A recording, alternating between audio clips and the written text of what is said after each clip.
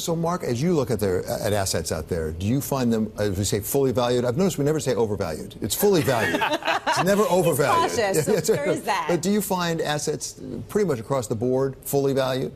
Well, the fundamentals are strong across the economy, the global economy, right? And fundamentals are always good. And most of our assets are in the credit space.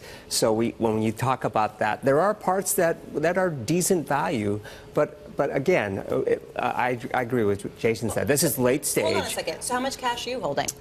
We're probably about 20–30% higher than we normally would be. So we are cautious across things, but again, there are a lot of things for us to invest in that I think are higher yielding, safer places to be. So we can go up into IG CLO debt, which has very nice yields to it.